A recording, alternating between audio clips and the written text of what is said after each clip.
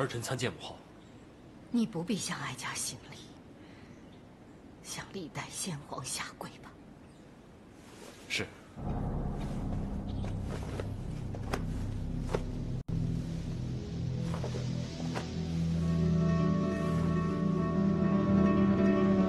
母后，你已祭拜多时，还是随儿臣回宫吧。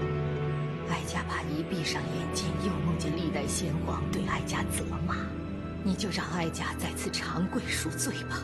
母后，您何罪之有？哀家贵为太后，掌管后宫大小事务，可偏偏最大的事情，哀家不能管，哀家管不了。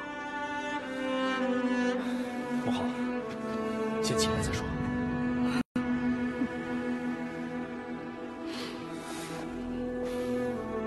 又何事是母后管不了的？肯定是下面的人办事不力。母后，您告诉儿臣，儿臣惩处他们。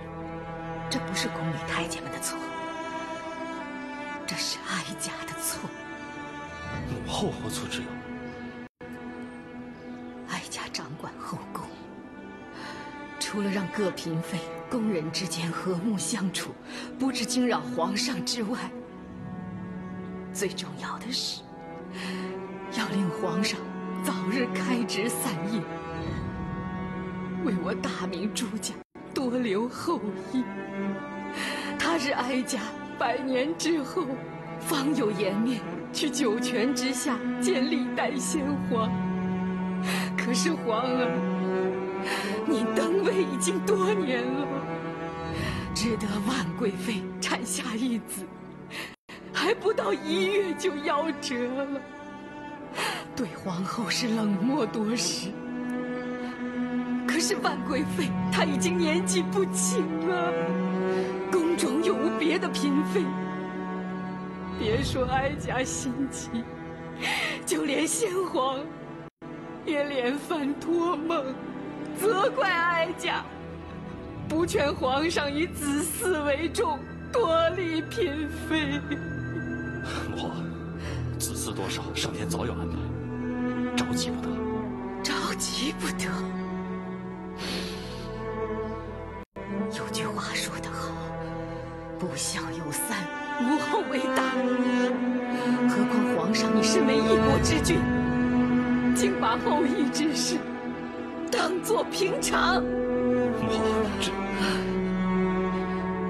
这你不必多说，就让哀家长跪于此，向列祖列宗赎罪吧。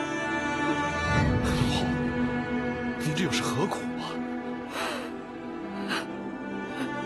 历代先皇在上，臣妾教子无方，无法劝皇上以后嗣为重，多立嫔妃，以续我大明香火。列祖列宗，责罚臣妾吧。母后，儿臣遵从，母后意愿便是。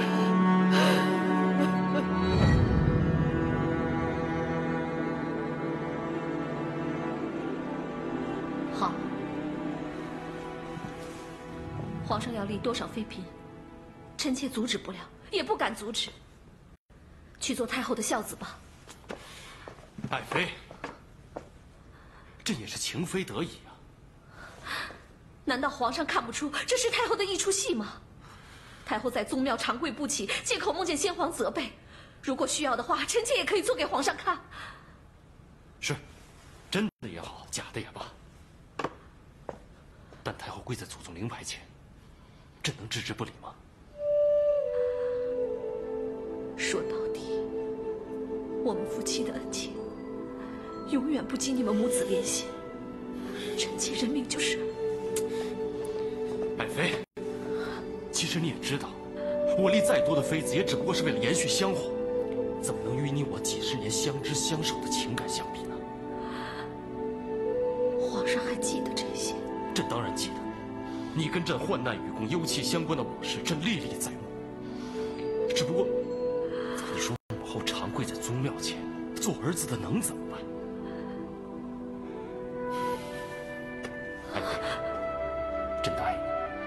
立多少妃嫔，日后对你的宠爱绝不会减少。皇上，臣妾承认是一个嫉妒之人，但是臣妾之所以会嫉妒，都是因为对皇上的爱啊。朕知道，朕了如于心。朕只是希望爱妃不要太难过。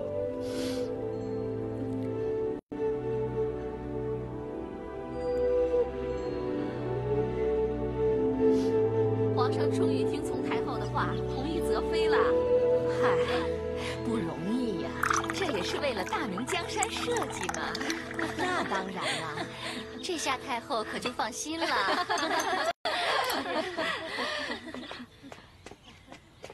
呦呦，瞧这姑娘长得多叫人疼啊！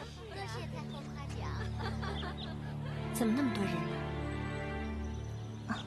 听说周太后以不孝有三、无后为大的理由说服了皇上，命皇上多立妃嫔，开枝散叶。周太后的心腹官员皇亲国戚连忙献美女进宫，这全是刚进宫的淑女。周太后设宴款待他们，顺便观察个人的相貌、品性。一下子送这么多人进宫，是啊，一登龙门身价10倍呢。朝中官员还不拼命把自己的亲信引进宫吗？少淑女，少淑女，前太后召见你。走吧。好。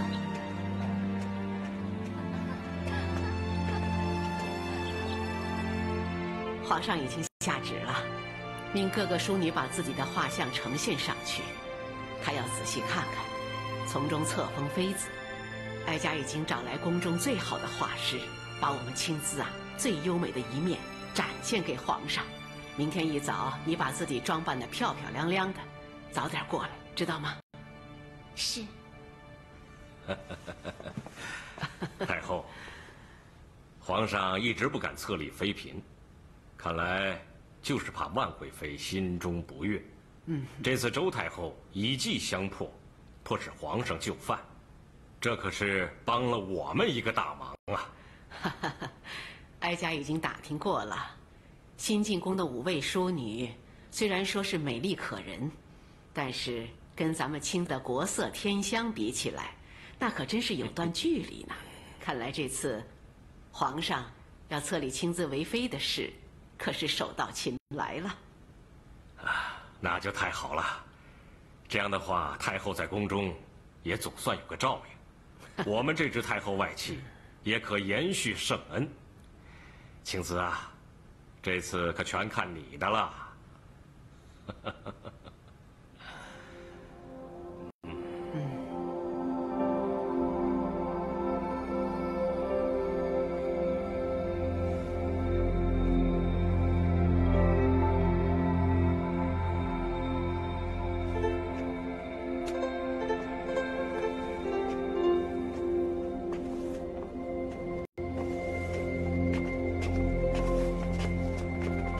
启禀皇上，贵妃娘娘到。臣妾参见皇上。平身。谢皇上。不知皇上传召臣妾有何吩咐？你们先退下吧。是。爱妃啊，你看。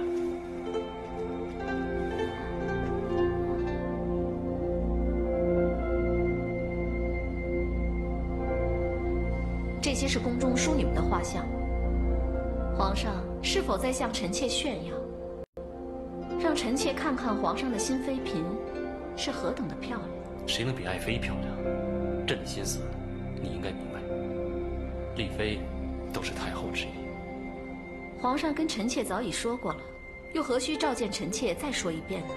朕只是想再次向爱妃证明，朕只是求子心切，并无烈焰之心。所以朕想由贵妃你来替朕选出2人，这样既可以安抚太后之心，亦可平爱妃之怨。皇上要臣妾选妃，这也太奇怪了吧？不奇怪。如果爱妃能够选出合意的2人，那日后相处方能和谐。这样也表明朕对爱妃并无二心。好，既然皇上委以重任，臣妾却之不恭，那就由臣妾代劳吧。好，爱妃啊，只要你金口一开，那人便飞上枝头。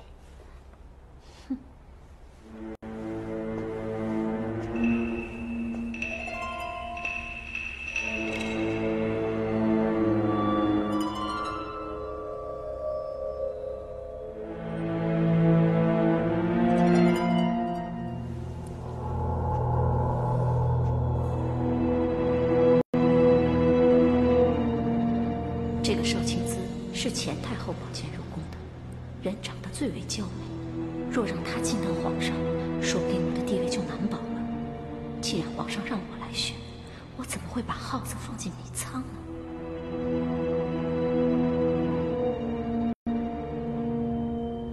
皇上，臣妾就选这2人了。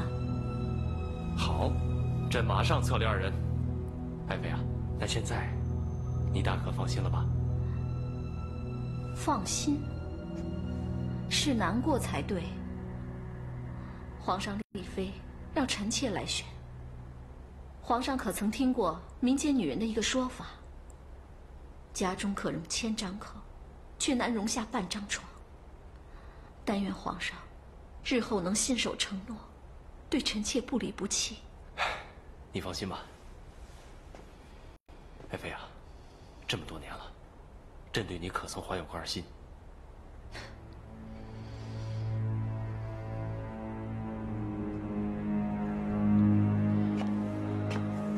结果到底是什么呀？喂，是啊，怎么还不出来呀？来，有结果了。封了谁了？刘淑女、何淑女都封了陈妃。那我们这位呢？哎呀，这刘嬷嬷，是谁来了？啊，是太监小福。有什么事吗？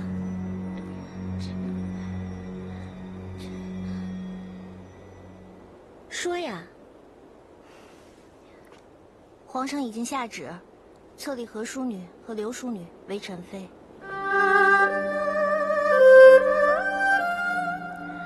是吗？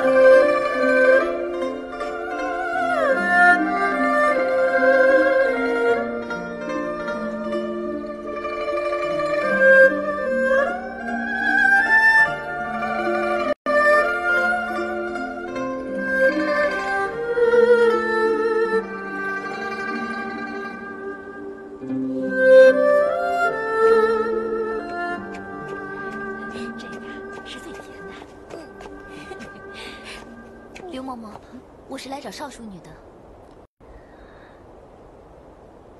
在里边，你进去吧。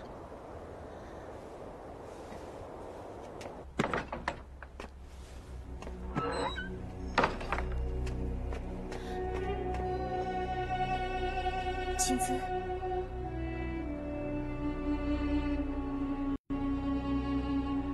是你啊？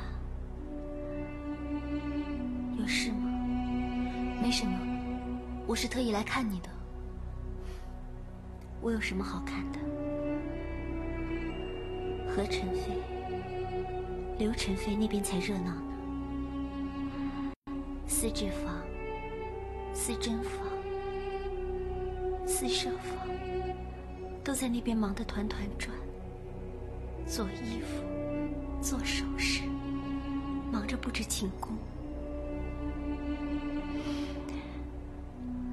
我这个已下殿，显得更加冷清。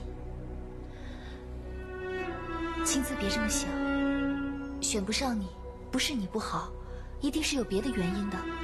原因？除了我貌不如人，命不如人之外，你告诉我，还有什么原因？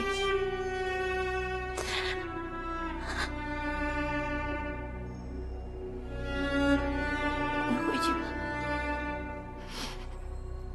我想清静一会儿。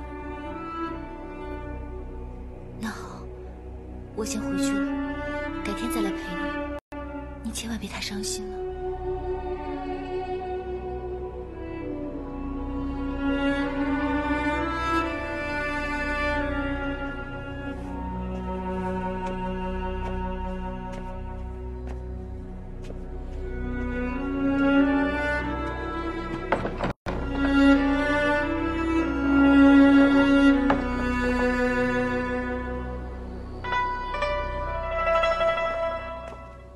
春华，青姿情况怎么样？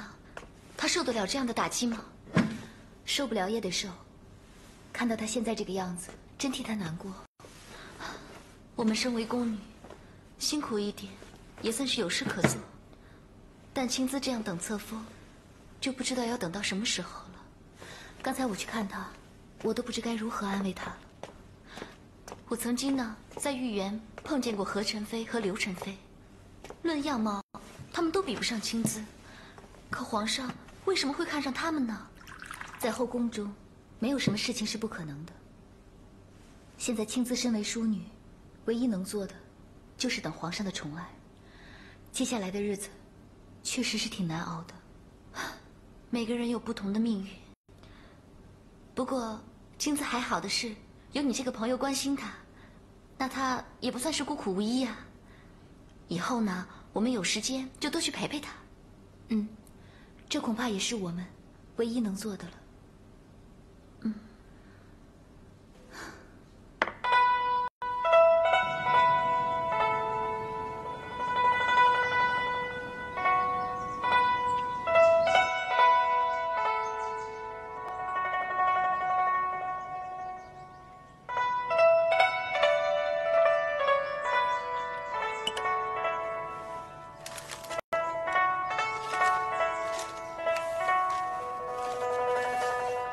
韩香，我重新改动了一下，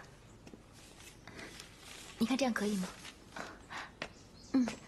我们试一下吧。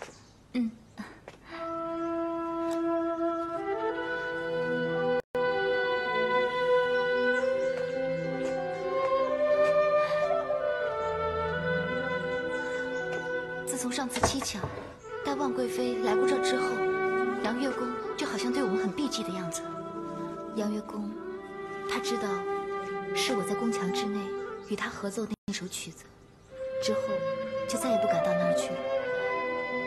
一定又是蹊跷，在万贵妃面前说了些什么？也许疏远一点，对大家都好吧。好，我觉得可惜才是呢。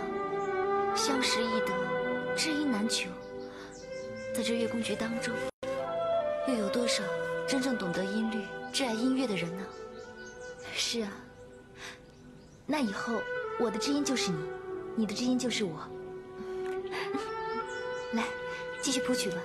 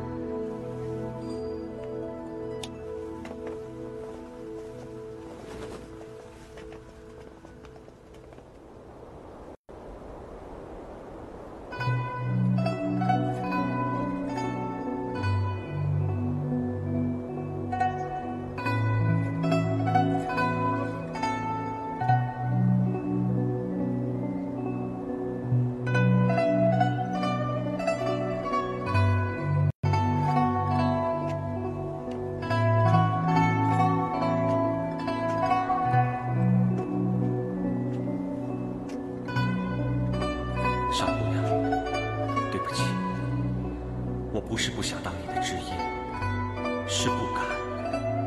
我杨勇不是怕死，而是怕连累杨勇，我不知道你在不在宫墙那边，但我已经决定，每天晚上都会在这里弹奏这首曲子。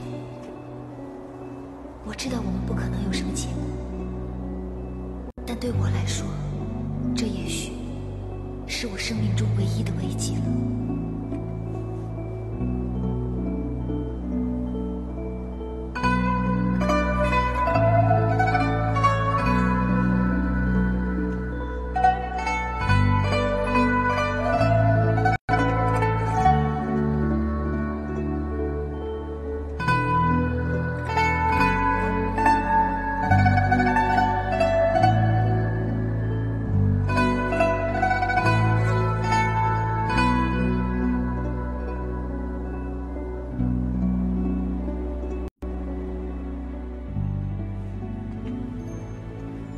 想不到，皇上这一次册立了何淑女、刘淑女，青姿还是没有被选上。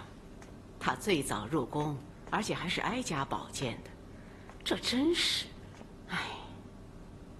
太后放心，待会儿青姿到了，我一定要责备一番，让她更努力进取才好。待会儿你们好好谈谈。老臣明白。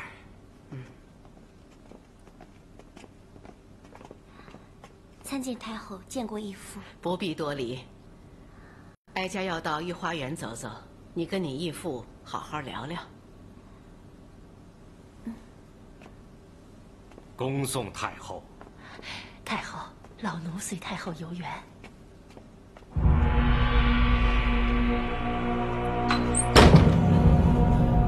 为什么会是这样？自从我收养你之后，我请了最好的先生来教你琴棋书画。你进宫之后，我给你铺排最好的场面，好让你跟皇上见面。前太后几次三番盛宴宴请皇上，就是为了让你有机会得见龙颜。可是你呢？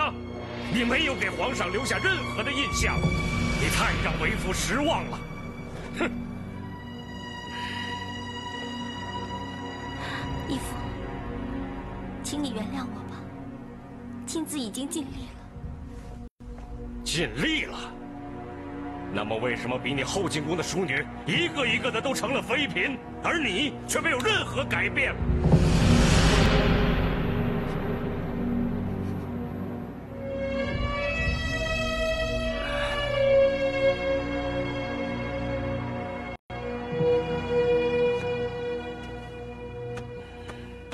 青姿，义父不是责怪你，义父是怕你太谦让、太被动。你这样在皇宫过活会吃亏的。你现在已经被人迎头赶上，如果不再加把劲儿，以后在宫中更加难以立足，你的日子还怎么过呀？义父也知道这件事太为难你了，要你孤身一人在宫中争一席之地。可是义父也是迫于无奈呀。你看看，义父也是一把年纪了，我的2个儿子又不是大将之才。你说我们在宫中如果没有人撑腰，那我们前潘2家今后享受皇恩的日子很快就要过去了。多年来，义父为了供养你的父母，培育你成人，那番心血，那番人力财力，的确是花的不少啊。青姿深知义父对我家的恩情，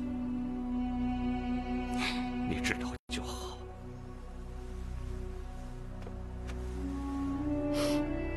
青姿啊，虽然我们输了首回合，只只要我们加把劲儿，打起精神，我们还能扭转局面。青姿，你要好自为之啊！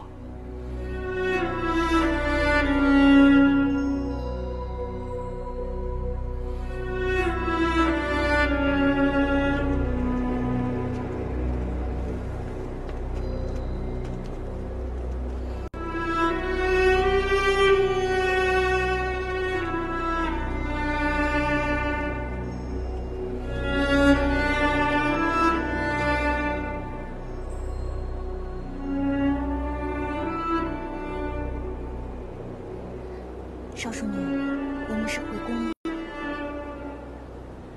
回宫。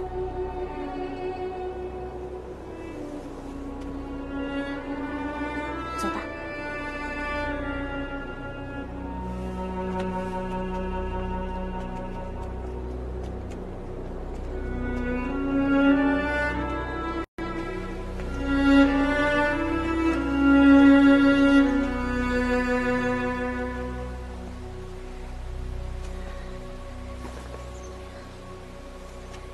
少淑女，有什么吩咐吗？你先回去吧，我想在这儿待会儿。这样不太好吧？天快黑了，我说让你先回去。那好吧，我去拿件披风过来。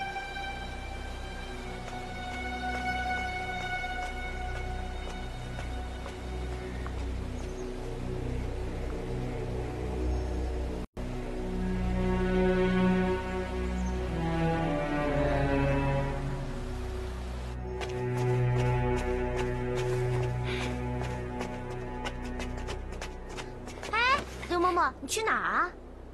我呀，已经向太后禀明，回太后宫中服侍，太后也已经答应了。那你走了，我怎么办呀？你当然要留下来了。剩我一个人呐，那冷冷清清的怎么过日子啊？你呀，你就行行好，陪陪他吧啊！哎，我陪他，谁陪我呀？当初是你愿意来的嘛。我怎么知道啊？我以为一到这里，很快就会升为妃子长一的，谁知道会是这样？我怕这样等下去，她会变成白头淑女，我就会变成白头宫女了。你瞧你这一张毒嘴，我不跟你说了，我要走了。哎，你走吧走吧，就让我在这里自生自灭好了。哼。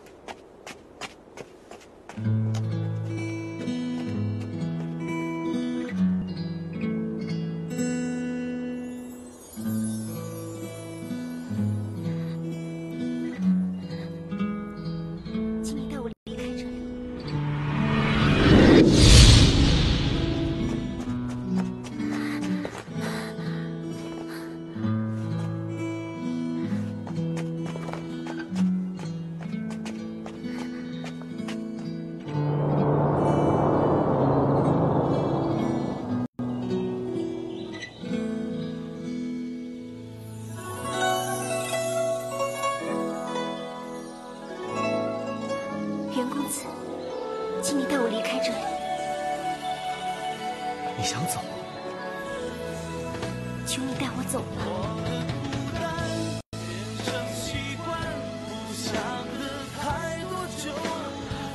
好，我带你走。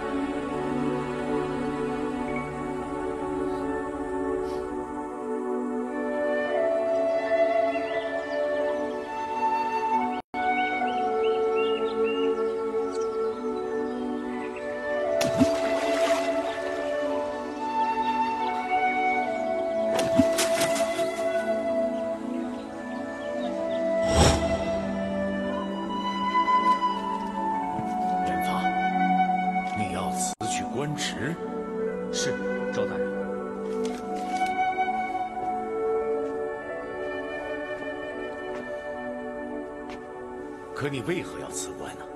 周大人说的对，做事要审时度势。现在并非是向皇上进谏如何治理国家的大好时机。留在吏部当官，袁凤芝无甚作为，不如让我辞官游历，做一些我认为痛痛快快之事，还望大人成全。好吧，人各有志，希望你能更有作为。谢大人成全。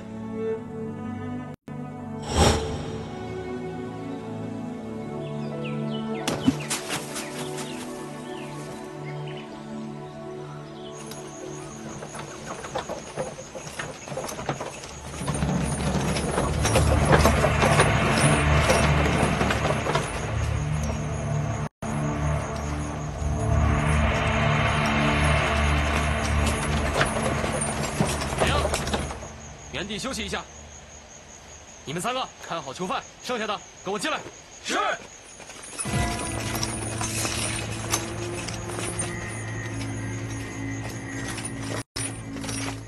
来，我们是西厂锦衣卫，要在这办事儿。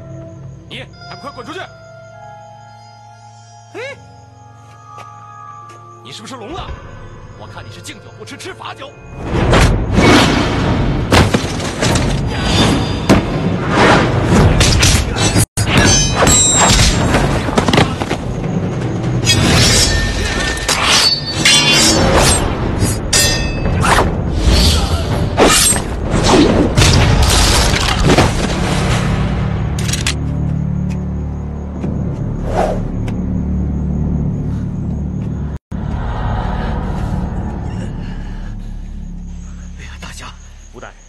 赶紧走，这里有些衣服和银两，够你路上用的。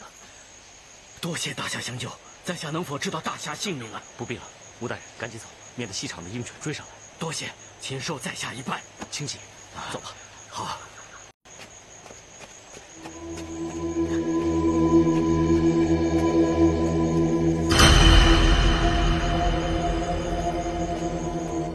会长问话，我们押解五良进京，途中遇袭，五良的。他被人劫走了。看，你们这帮人全都是笨蛋。袭击你们的是什么人？属下不知，只见他戴着一个铁面具，身手敏捷，剑法相当厉害。戴铁面具啊？还是单身一个人，就把你们打成这个样子是吗？全都给我滚！是。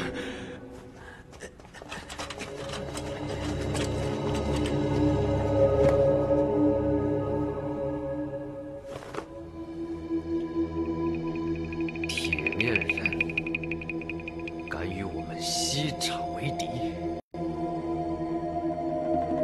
你是谁？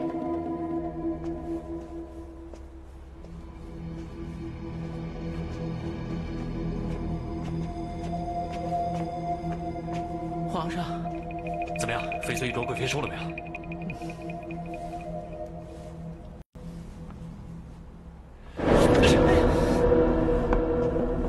他究竟想要朕如何？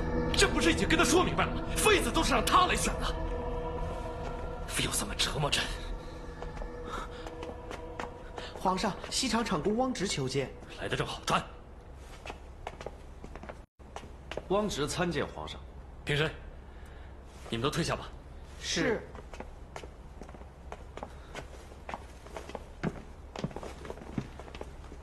你来得正好，朕正有事要找你商量。皇上，请说。朕难为母命，册立了2名妃嫔，惹怒了贵妃，多日闭门不见，朕拿她一点办法都没有。原来是这样啊！赐座。谢皇上。不知你有何良策？虽然妒忌被列作7出之条，但这也是女人的天性。奴才相信贵妃只因一时妒意才会这样。更何况，贵妃应该清楚皇上应该有3宫6院的事实，这时间一长，相信贵妃自会来见皇上的。时间一长，那到底是多久啊？这就很难预测了。但是，皇上可以以静制动。以静制动，暂时不要找贵妃，装作自得其乐的样子，让贵妃娘娘更心急想见皇上，这才是制胜之道。这样行吗？或许3天、10天、8天都不一定，但不妨试试。好，那朕就试一试。你说的也对，如果现在去见贵妃，礼也不收，门也不开，朕要是去了，是自讨没趣。皇上英明，皇上能这么想就最好了。哎，对了，你找朕有何要事？哦，回皇上，近日西厂锦衣卫频频遭受不明身份之人的袭击，看来有人暗中结党营私，奴才担心他们会对皇上不利。竟有这等事？那你如何处理？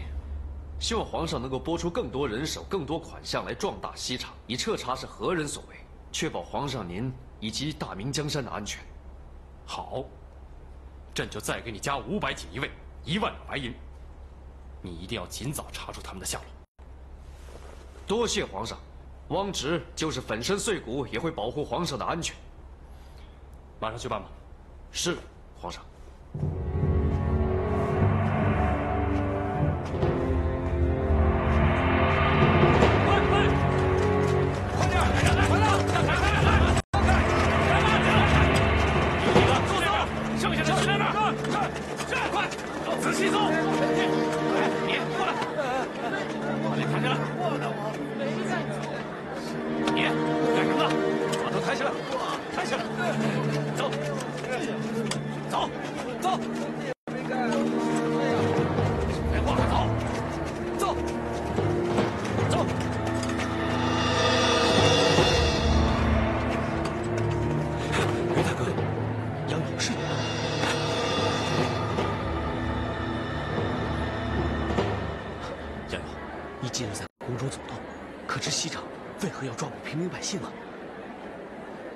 西厂遭人袭击，皇上给西厂多增派了人手，说一定要查出乱党。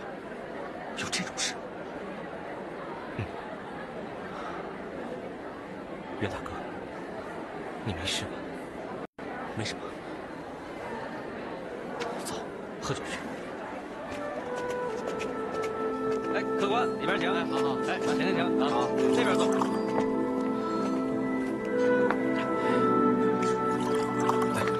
袁大哥，你今天怎么了？为什么喝这么多？没什么，不过想到少年时，以为自己的一腔热血可以为国为民做些事情，但事实没有想象的那么简单。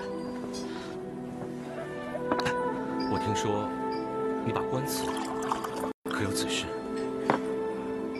已是上个月的事了。那，你有何打算？四海遨游，做一些我自己认为有意义的事情。是啊，我在宫中当乐工，也是权宜之计。